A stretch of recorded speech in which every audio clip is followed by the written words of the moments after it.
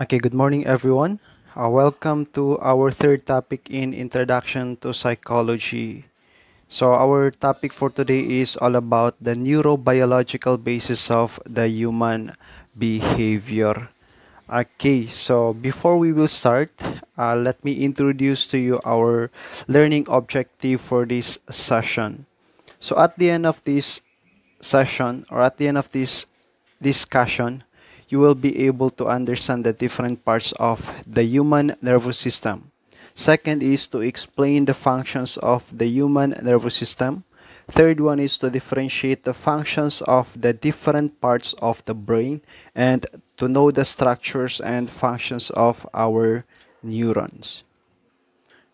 Okay, so to understand the human or the human behavior, no, we must look into the parts of the brain now which are responsible for, let's say for example, in terms of dealing with personality, we have the attitudes, what are the responses na mayroon siya, and some other processes. Makikita po natin yan siya or pwede po yan siya i-explain through physiology, no, more specifically in terms of dealing with the study of the nervous system. So, okay, what is nervous system? Nervous system is the most complex and elaborated system of structures in the human body. And these are all composes of the group of interrelated and interrelating units that enables the man to receive stimuli from that of his or her environment and to make a necessary and appropriate response to such stimuli, and it regulates the behavior of the whole individual to enable him to survive.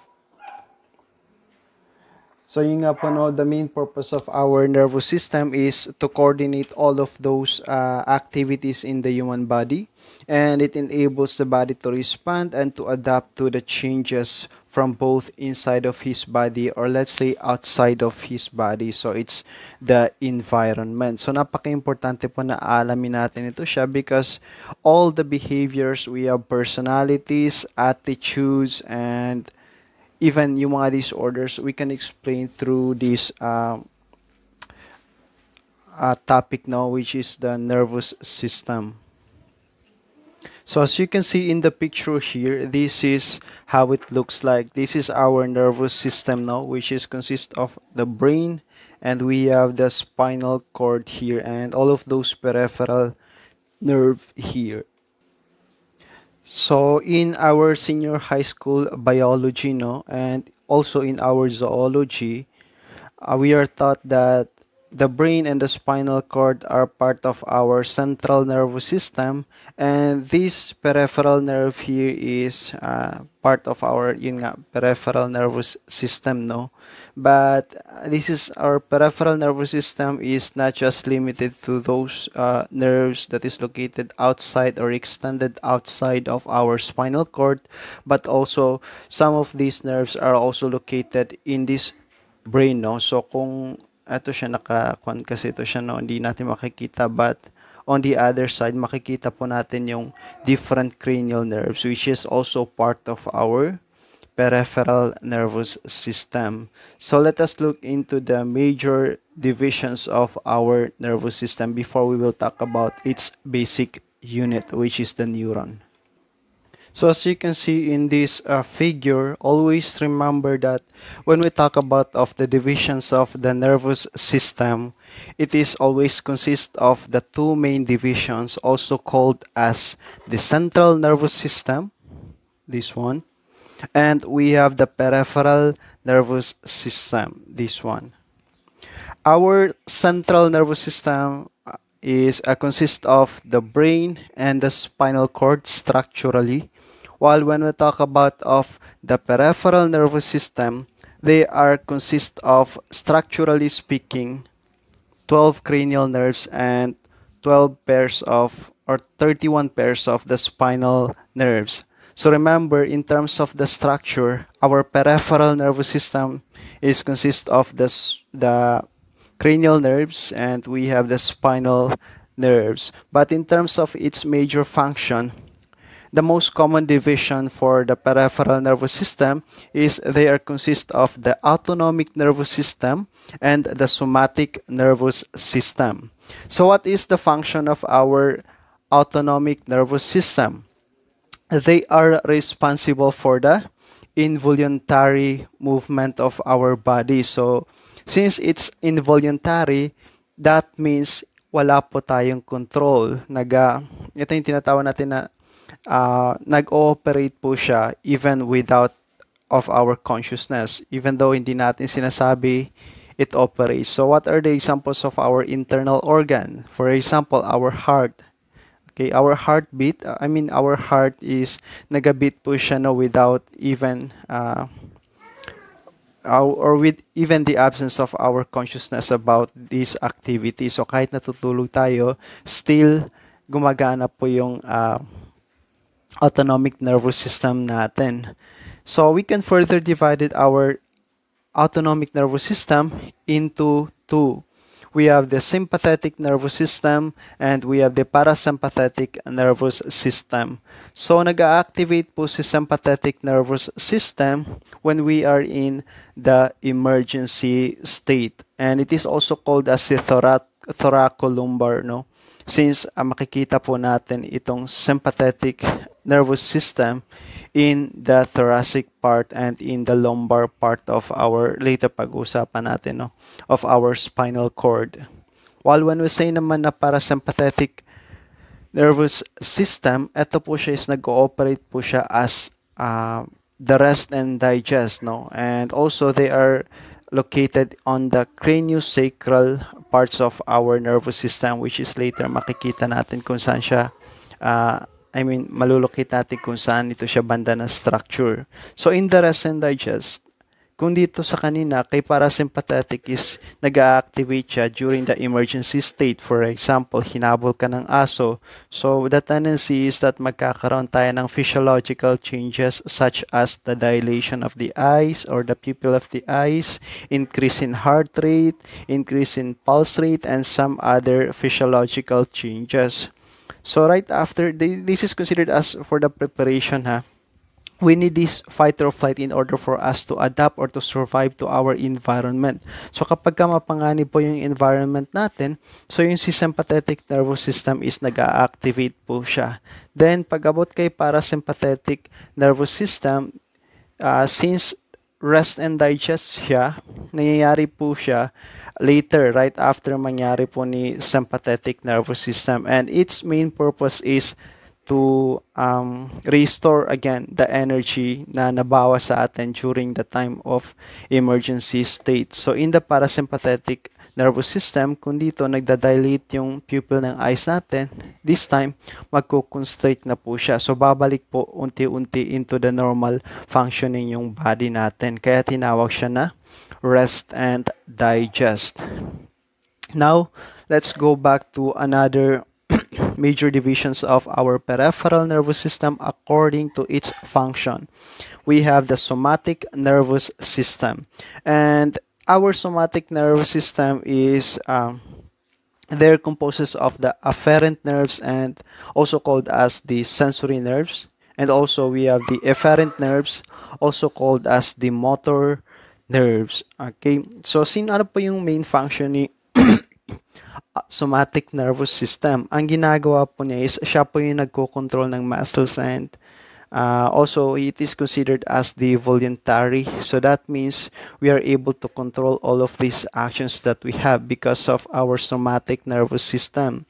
So for example, kung gusto mong kumain, you will be able to control all of the actions that you need in order for you to eat. No, so that is part of our somatic nervous system.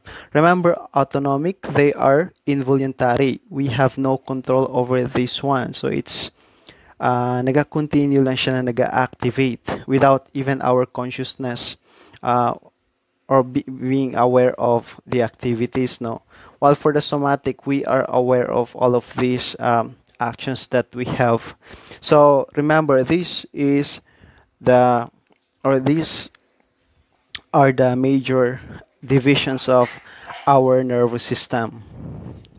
CNS and PNS. CNS is composed of the brain and the spinal cord.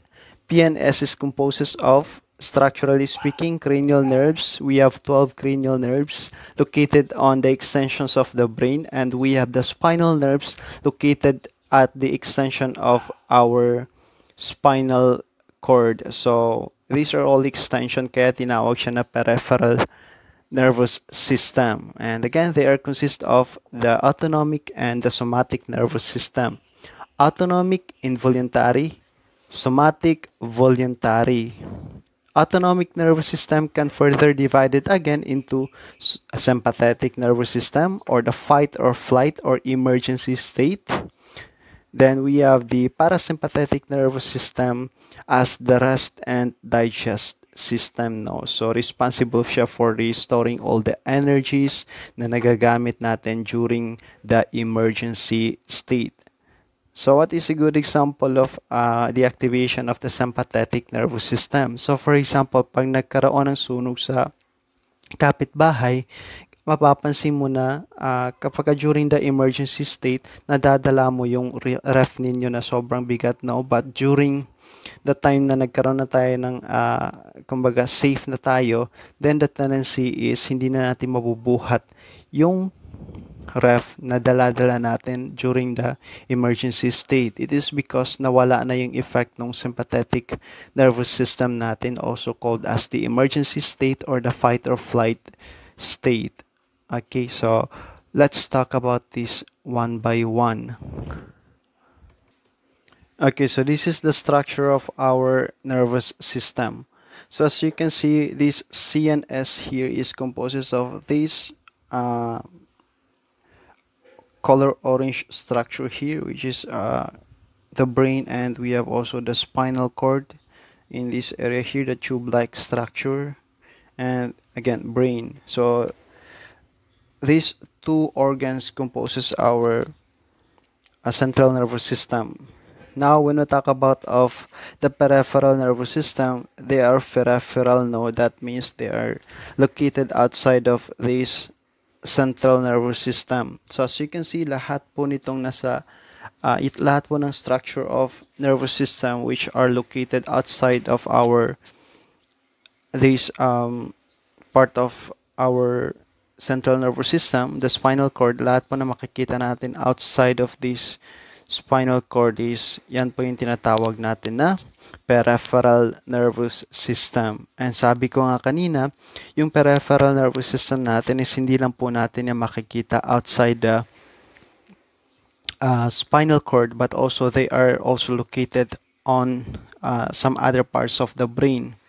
And when you talk about of the PNS or peripheral nervous system, ito po yung makikita natin na peripheral nervous system outside our spinal cord. And ano po yung tawag natin sa peripheral nervous system na to? This is what we call the spinal nerve because they are located outside the spinal cord. Pag sinabi naman natin na cranial nerve, they are located outside the brain. Pero hindi ko po nakalagay dito yung structure, no?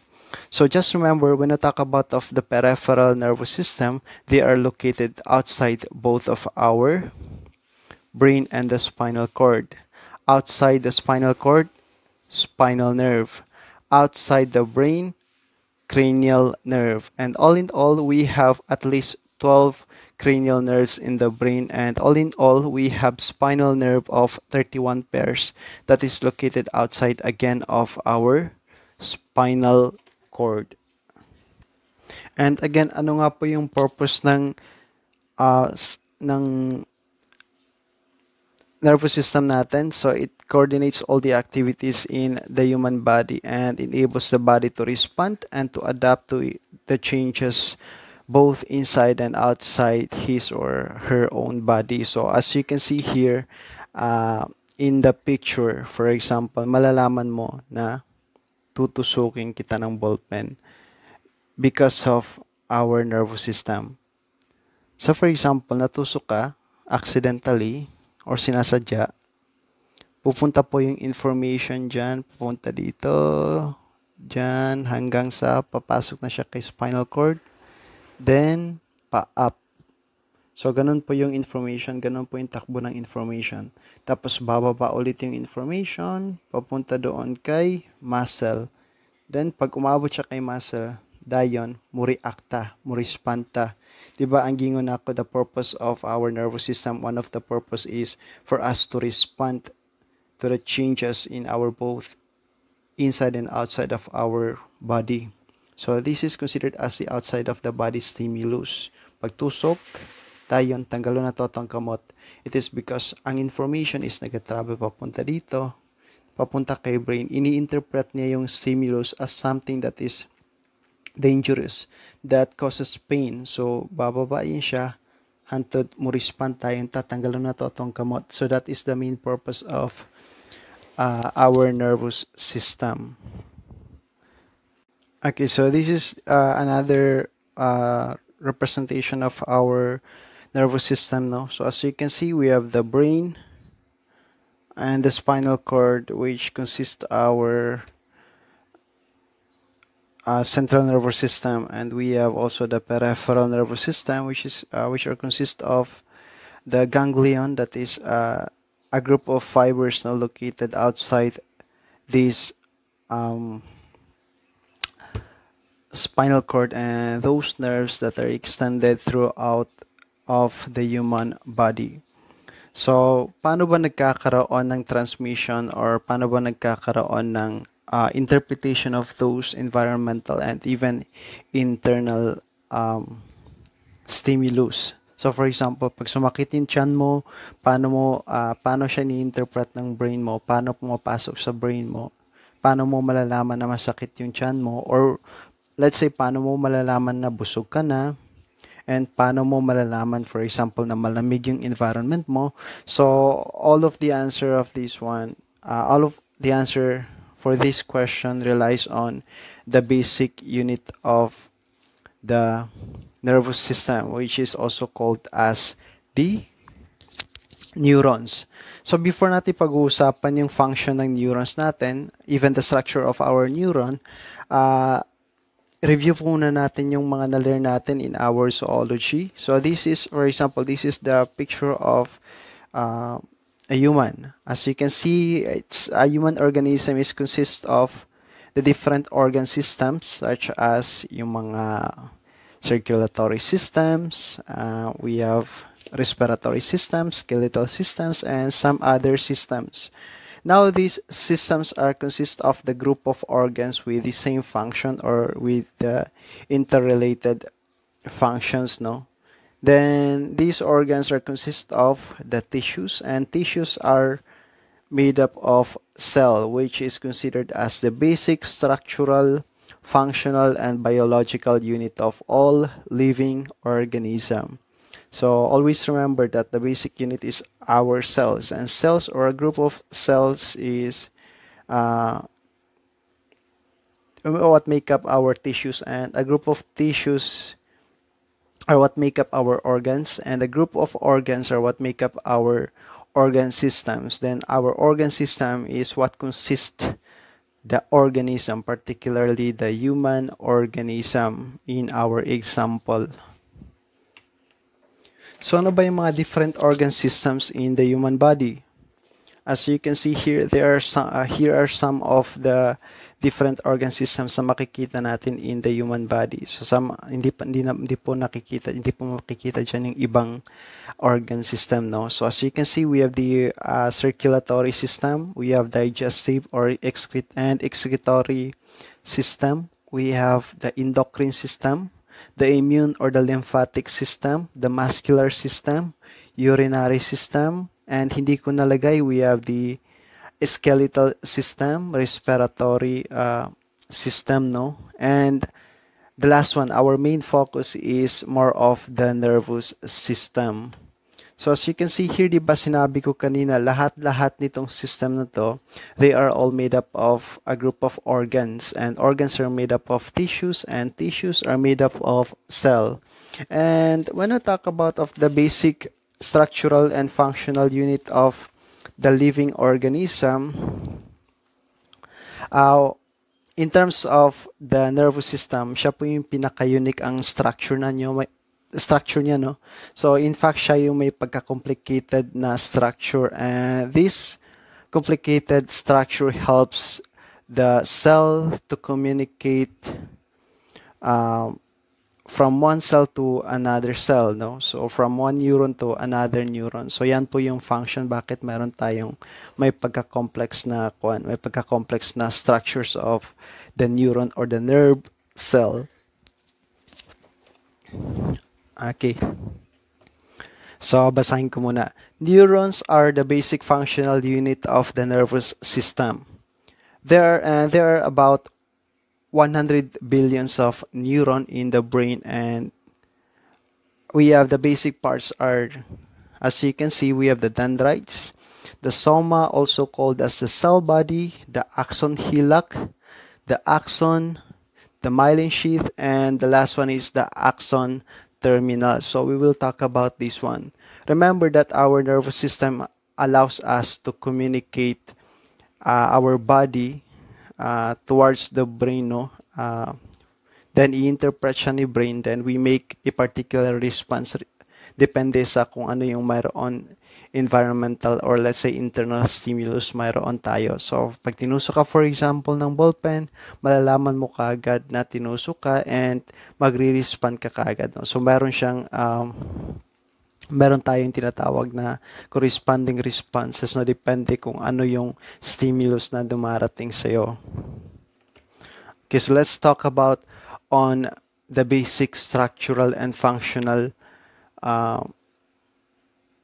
or let's talk about the structures and the basic functions of our neurons. Let's go to the next figure. Okay, so let's proceed in this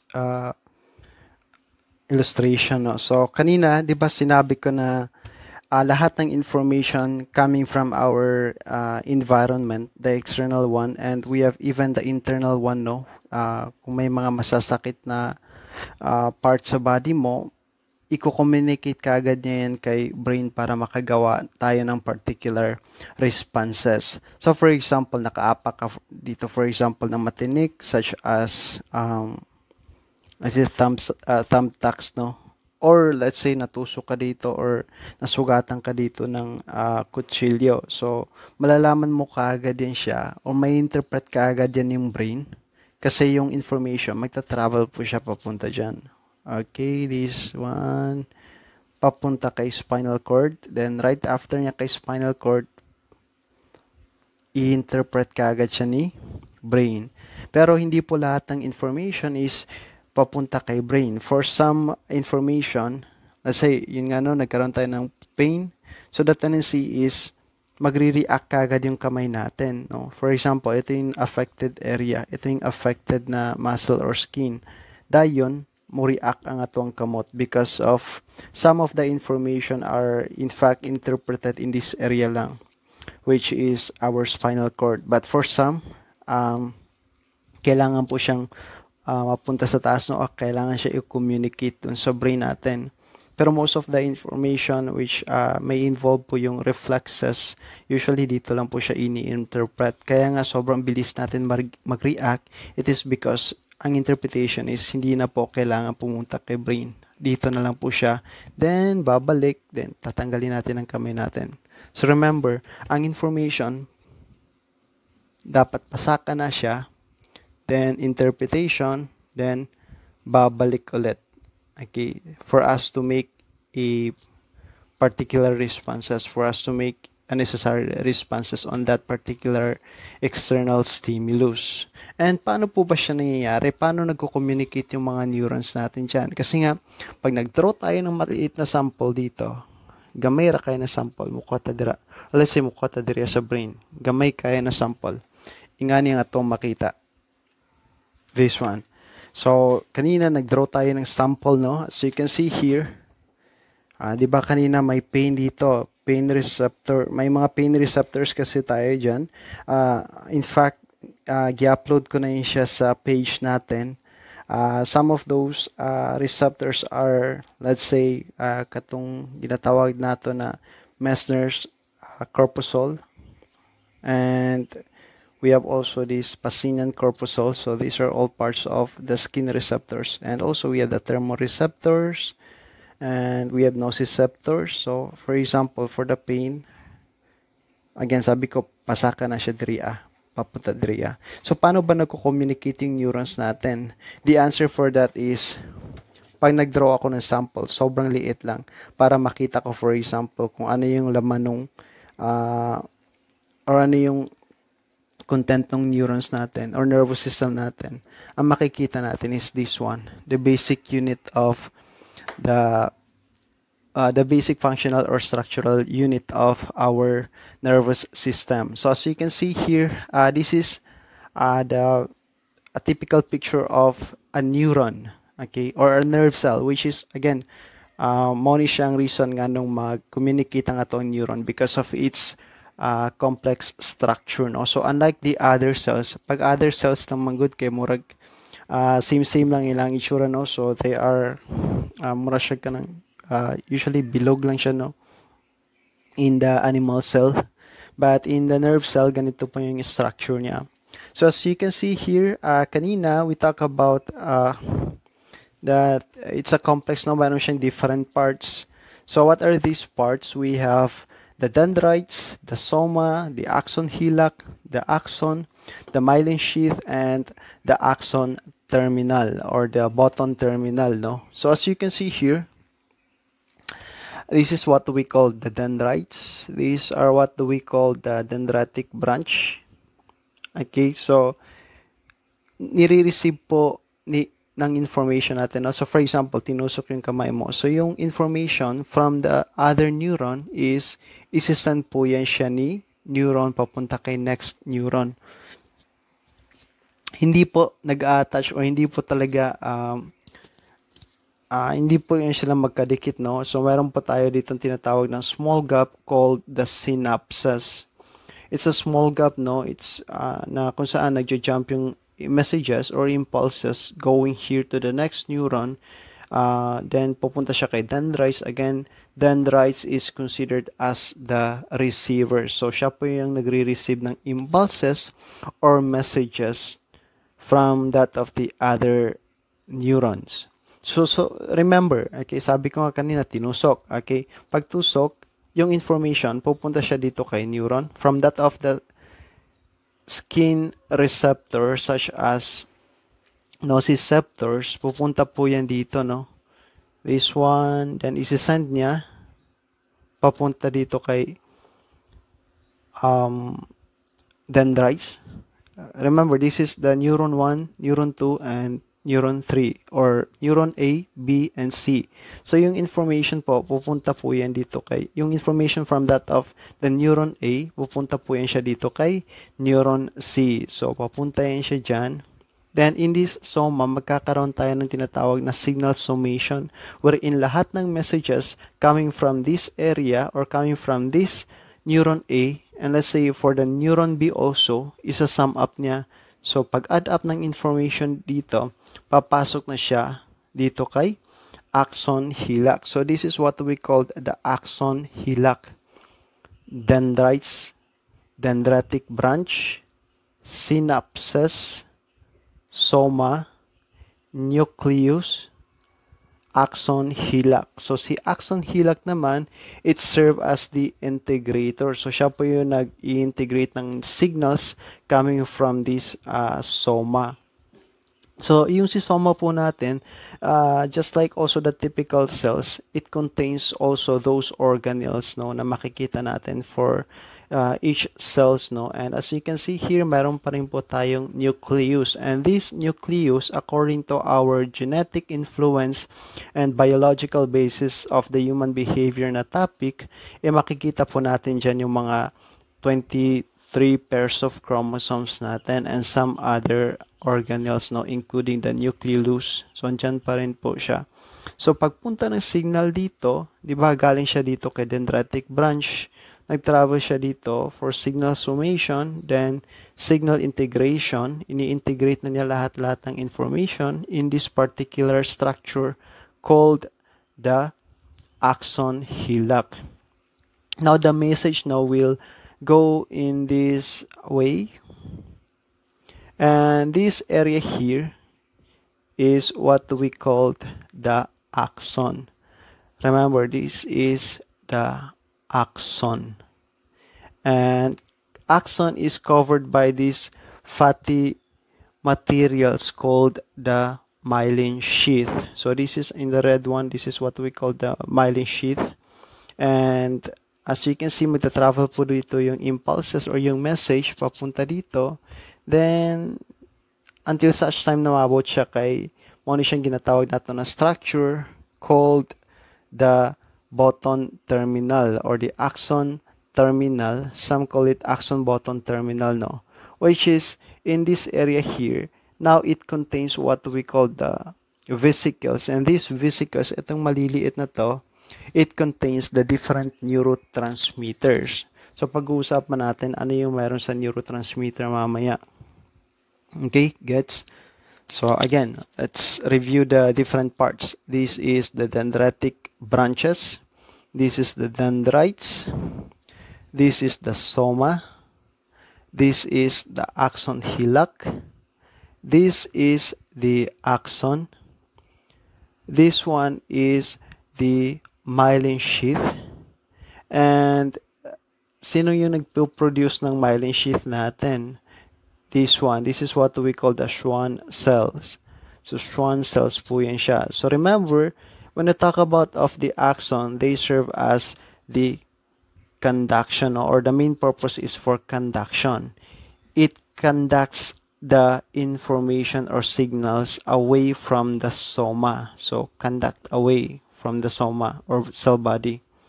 While this one, this myelin sheath here, the main purpose is for insulation. So just like also with that of yung kuryente natin, binabalutan po natin yan, no? So it acts as the insulator. Conductor si axon, insulator si myelin sheath. Okay? So when we talk about of the nodes of Ranvier naman, this is what we call the nodes of Ranvier. So it is the space between each myelin sheath, and its purpose is also to speed up the conduction of that impulses going down to the axon button terminal. So pagkatusok sa iyo, pupunta again yung information, papunta dyan, papunta doon, hanggang sa maabot siya doon kay axon button terminal. So remember, axon button terminal contains the vesicles, and these vesicles is a sac structure, no? Sac-like structure which contains the different neurotransmitter. So pag-uusapan natin mamaya kung ano yung mayroon sa neurotransmitter. And in fact, ito yung focus sa psychology, no? Because through this structure, makikita natin yung pinagkakaiba ng personality ng isang tao, or even those people who are suffering from psychological disorder, or let's say mental disorder and some other types of disorder, no? So andyan po natin siya makikita. So this is the basic structural unit of our nervous system. This is what we call the neuron or the nerve cell. Okay, so in terms of the neural zone naman, ito po yung area na makikita natin sa nervous system, no? I mean sa neuron structure, no? So in our PowerPoint presentation, mayroon po tayo nakalagay dyan na 4 functional zones. And these are the signal reception, we have signal integration, the signal conduction, and the signal transmission. So as you can see in this axon, particular axon, makikita po natin kung saan makikita po natin dyan yung tinatawag natin na signal reception. So as you can see, signal reception is makikita natin, ang part po ng signal reception natin is what we call the dendrites, and we have the soma. So this one, signal reception po yung tawag natin dyan, or signal reception zone. From the word reception, they are the one who is, they're the one which is responsible for the receiving of all the information coming from the different neurons. Okay, when we say naman of the signal integration, our axon hillock act as our signal integration. Sabi ko nga kanina, ini-integrate po niya yung information papunta dito. Okay. So, when you talk about of the signal conduction naman, dito na. When I say kasi na conduction, or yes, it's conduction, the information is palabas, no? Palayo kay soma. So, that is why it is being called as the conduction. So, our axon is considered as conductor. It conducts the information away from the soma. So, papunta po yan doon. Okay? So, as you can see, this one here, the structure called axon is considered as the signal conduction. Now, in terms of the signal integration, or the signal transmission rather, it's now in the axon button terminal. Bakit siya tinawag na signal transmission? Kasi siya na po, pag abot ng message dito, iti-trigger po niya yung vesicles dyan, which contains what we call the neurotransmitters. Okay, so pag abot ng signal dito, pag trigger, lalabas na this time si neurotransmitter. So this is the dendrites and the soma are what we call the signal reception zone, the signal integration, signal conduction, and we have signal transmission. Yan po yung tawag natin dyan sa kanila. So by the way, in terms of the synapse, in terms of the signals or in terms of the impulses, pag-abot po dito ng impulses, ang term na po natin na ginagamit dyan is we have the action potential. So, bakit siya action potential? Kasi in-integrate na po siya ni tinatawag natin na axon hillock. Okay, so as you can see, sabi dito sa neural zone, no, strong signals is converted into an action potential. So, pag-abot niya dito, during the integration, mako-convert na po yung action, mako-convert na po yung tinatawag natin na signal or impulses into action potential. So, by the way, prior to the action potential impulses, no, mayroon pa po tayong other term for the signals na pumapasok dito. But we will not talk about those kasi medyo kung ano yun siya, no? Baka malito pa tayo. May kaabahan kasi yung topic na yun, no? Like, ito yung tinatawag natin na kung ano, IPSP and EPSP, no? So, excitatory postsynaptic potential. So, this one, excitatory postsynaptic potential and inhibitory postsynaptic potential. Pero pag abot niya dito, it becomes now the action potential. Hindi po siya axon potential, it's action potential. Nag-travel po siya papunta kay axon, pababa doon kay tinatawag natin na axon button terminal. So kanina nakita na po natin yung basic structural and functional unit of our nervous system now, which is our neuron or the nerve cell. Now, we can classify this neuron according to its structure. And what are these structure? Kung makikita po natin sa image dyan, ayan po, okay? We can divide this one or classify this one into multipolar neuron. So in the multipolar neuron, as you can see, there are many extensions from the cell body. So this one, there are a lot of extensions here, and these are what we call the dendrites, no? This is what we call the multipolar neuron. For the bipolar neuron naman, we have the one axon and one dendrite. So as you can see here, this is how it looks like, bipolar, no? So from pole to pole, as you can see here, this is the dendrites, also called as the receiver, and we have the axon, also called as the conductor. And for this one, for the unipolar neuron naman, it has short single process leaving the cell body. So as you can see here, this is the dendrites, this is the cell body, and this is the single process nangyayari, no? this one, peripheral and unipolar neuron. Okay, so these are the basic structure of our neurons. In terms of its function also, we can classify this neuron according to its major function. And these are the sensory or afferent neurons. And we have the interneurons, also called as the association neurons. And the third one is the motor or the efferent neurons.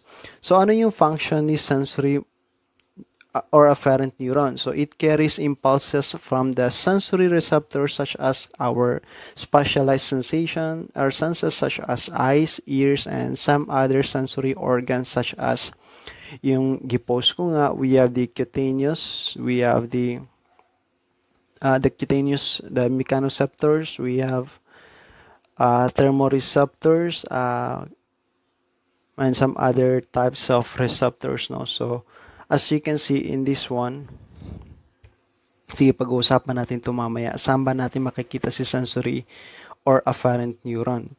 Then, interneuron, association, and we have the motor neuron. So, also called in the interneuron, this is also called as the middleman neuron. So, they are the one which is responsible sila for the interpretation of those information coming from our environment or the internal organs. And for the motor is they are responsible naman for the muscles and glands. So siya yung meron tayong particular na movement or particular responses because of our motor neuron. So para maintindihan natin siya, tingnan muna natin itong figure natin dito. Okay, so when we say sensory or afferent neuron, and we have also the motor or efferent neuron, yung dalawa po na yan is, kanina, sa na-discuss natin, makikita po natin siya dito. They are part of our peripheral nervous system. Okay?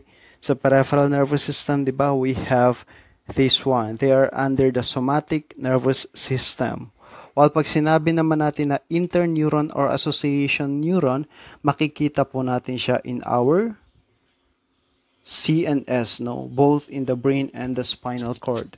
So remember, our motor or efferent neuron and the sensory or afferent neuron, they are located or they are part of the PNS or peripheral nervous system, particularly on the somatic nervous system. While yung middleman neuron natin or interneuron, they are located on the CNS, particularly on the brain and the spinal cord. So let me check, or let us look into the figure here. As you can see here, saan natin makikita again, since it's part of our peripheral nervous system, particularly the somatic nervous system, so dito po natin makikita si neuron. Okay, si neuron, particularly the sensory or afferent neuron, siya po yung neuron na ang main function is to carry all the information or impulses going up to this area here, then going up to the spinal cord and the brain. Okay, so remember, that is the main function of our sensory motor neuron, or sensory or afferent neuron. So for example, with that of the cutaneous sense organ, ito yung tinatawag natin na they are located on the skin. Pag natusukan ng thumbtacks, gagawin yan is i-interpret yan siya ni sensory neuron, or yung messages dadalhin niya pataas, no, papunta kay spinal cord, then going up to the brain for the interpretation. So sino po yung mag-i-interpret nung information? It is the interneuron. And sabi ko nga kanina, si interneuron or si middleman neuron is makikita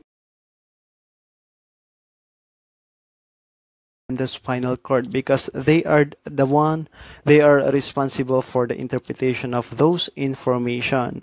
Then right after niya ma-interpret, this time bababa siya through what we call the motor or efferent neuron. So kung mababasa niyo yung description ni motor or efferent neuron, it carries impulses from the central nervous system down to the muscle and glands.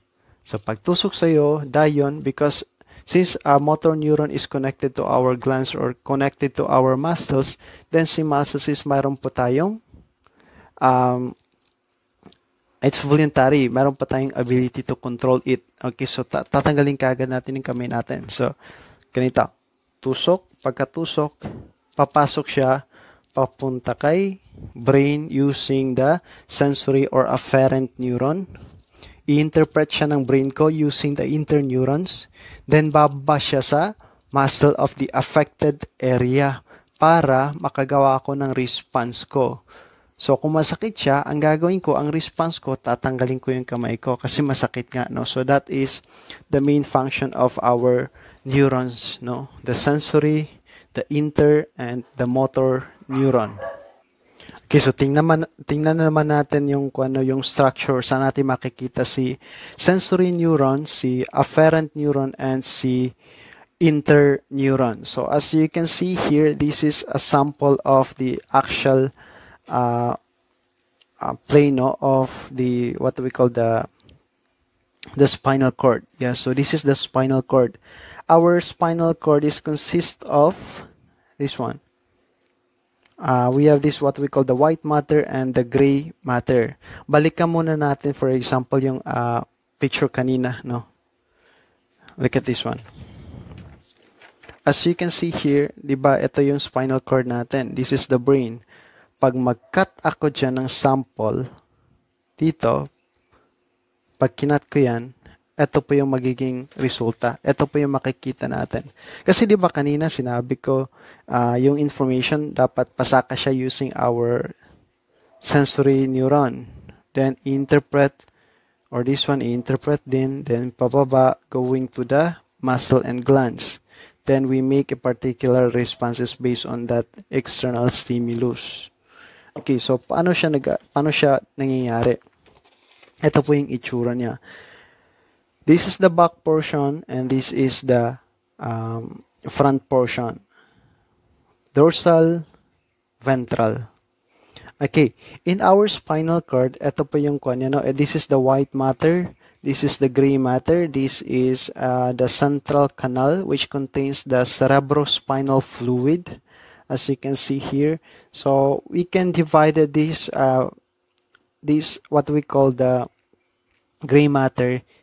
It's sometimes called the H shape, no, or the what we call the butterfly shape structure of our spinal cord. This is this part of the gray matter here is what we call the dorsal horn. This one is what we call the lateral horn, and this one is the ventral horn. So as you can see here, saan po ba natin, bakit kailangan natin pag-usapan itong basic structure ng gray matter natin? Look, di ba kanina tinusok ko ng ballpen? Pagkatusok ka ng ballpen, pupunta po dito yung information.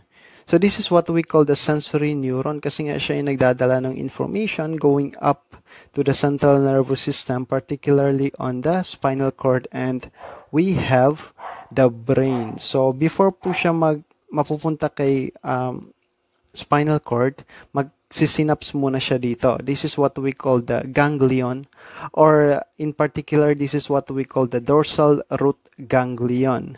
So bakit siya tinawag na dorsal root ganglion? Kasi nga nasa likod siya.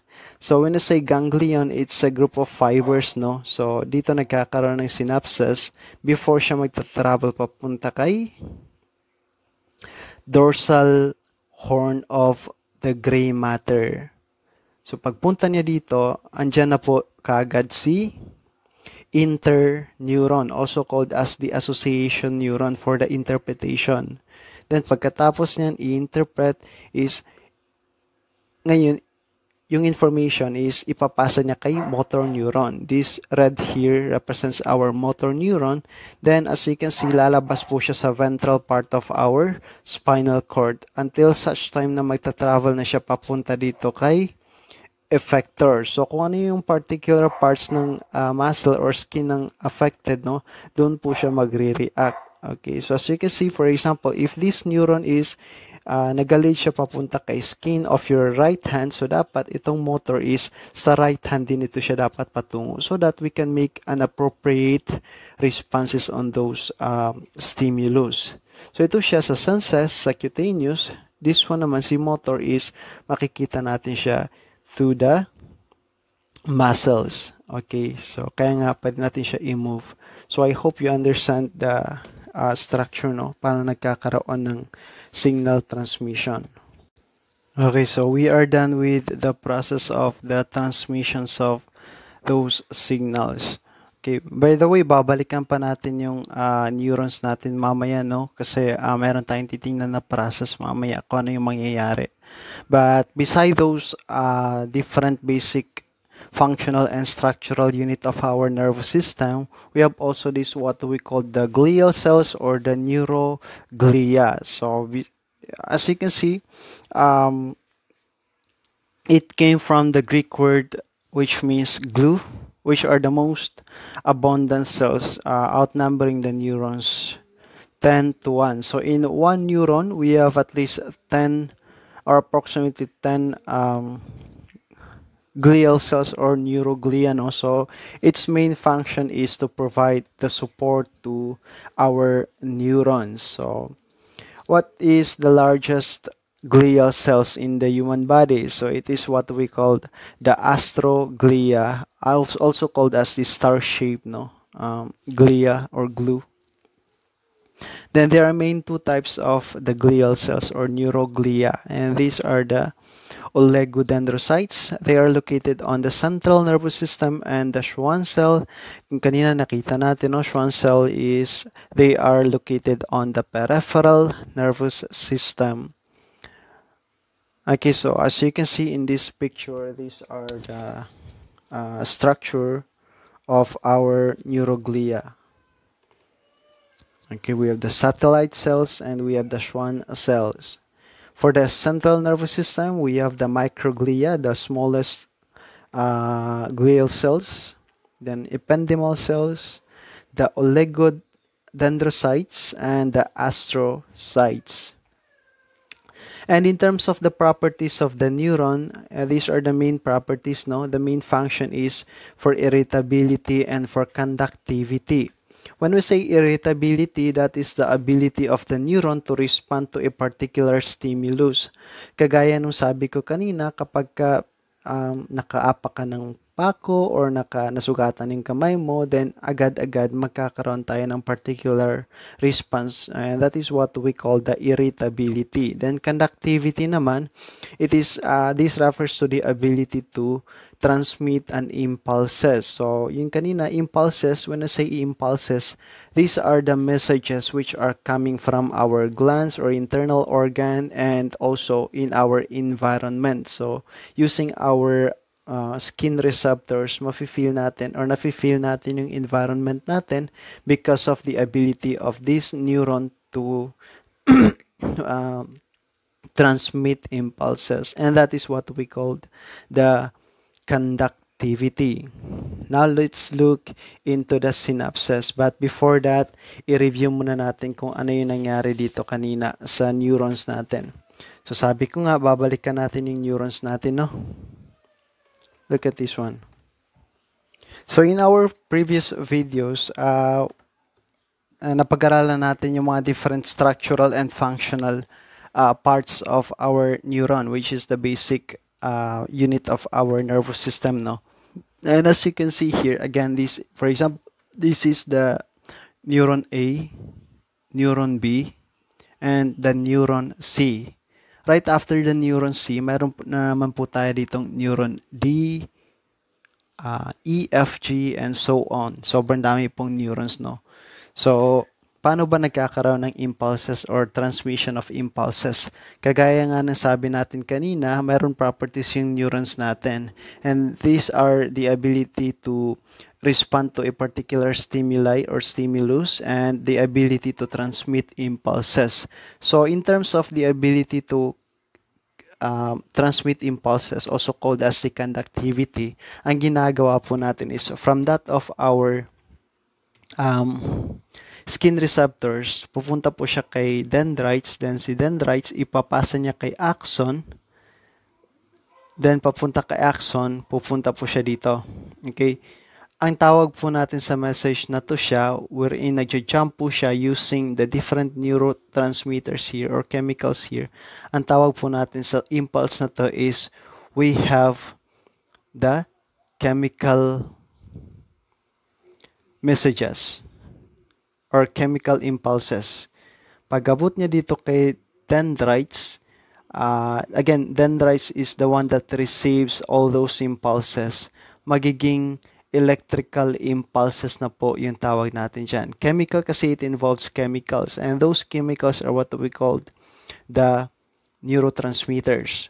Pag-abot niya dito, pag-target na kay neurotransmitter, pupunta dito si impulses. Again, ang tawag natin sa kanya is electrical impulses.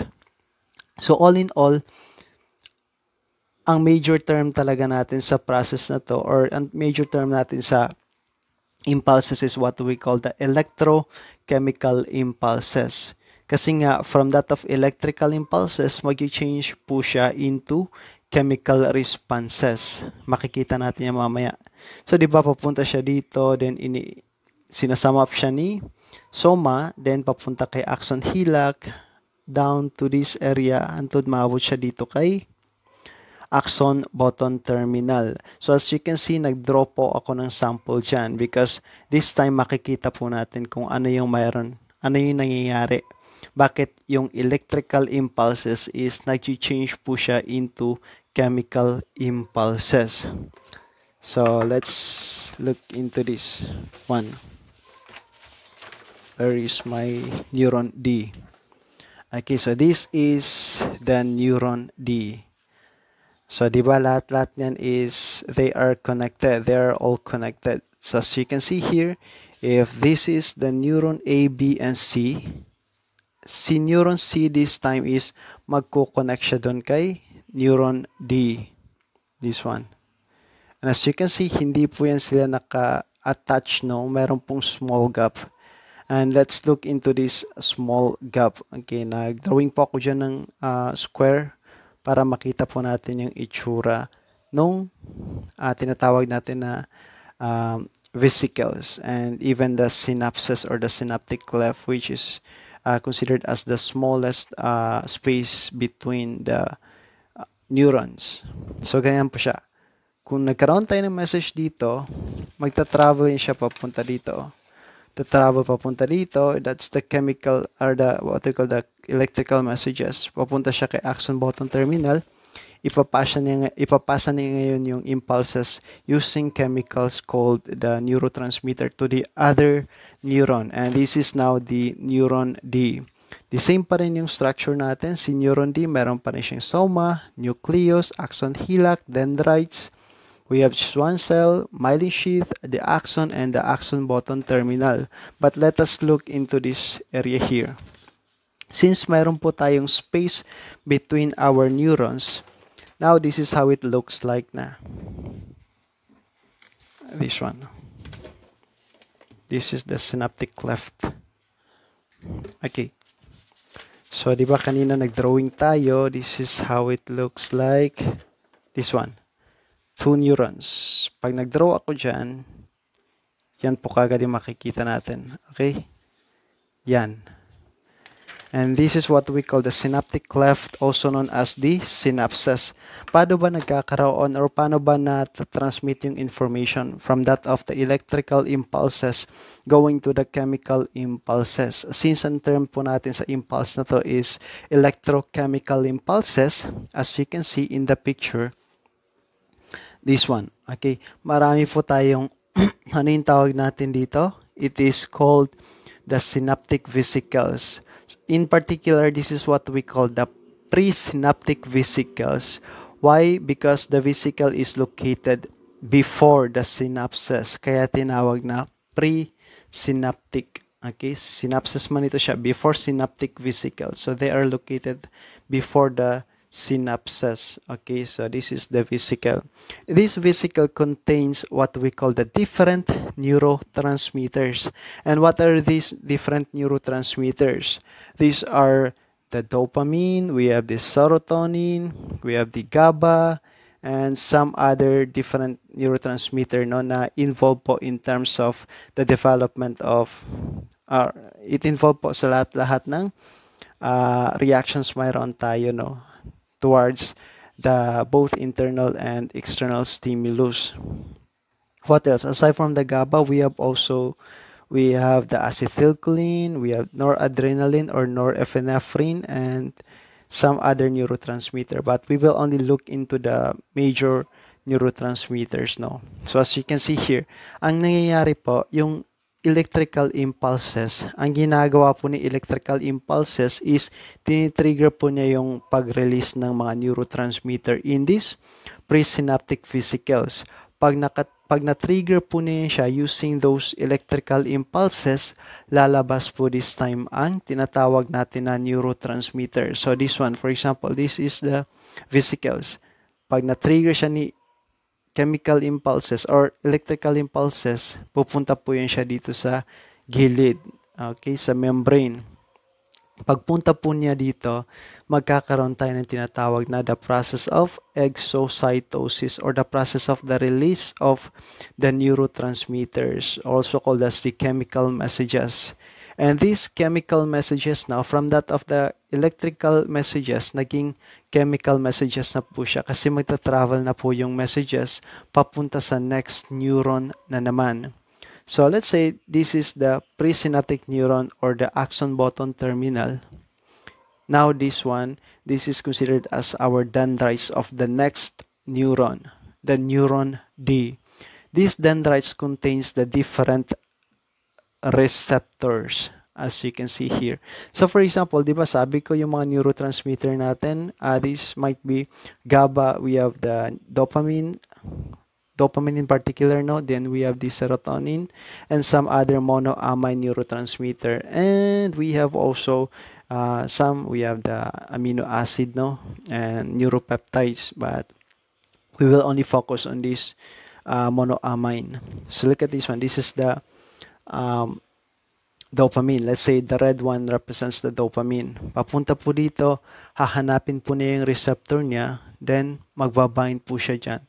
Just remember that each neuron, marami po tayong different types of receptors. And each neurotransmitter po, meron siyang corresponding receptors. So for example, this block here represents the serotonin. Paglabas niya, hahanapin niya ngayon kung ano yung particular receptors para dun siya magbabind, saan siya na-belong. Okay, so pag bind niya dito, then magkakaroon tayo ulit ng electrical signals on the other neuron na naman. So again, ano yung tawag natin sa pag-release ng neurotransmitter? This is what we call the exocytosis. So hindi po lahat-lahat nagbabind, no? So for example, it happens in fact, no? So napakabilis po ng activities na to, no? So for example, pag-release ni dopamine or let's say ni serotonin, ang mangyayari in the synapses after niya mag-bind, some other neurotransmitters will go back to these vesicles, and that is the process called the reuptake. Okay, pag reuptake niya, papasok siya kay tinatawag natin na transporter.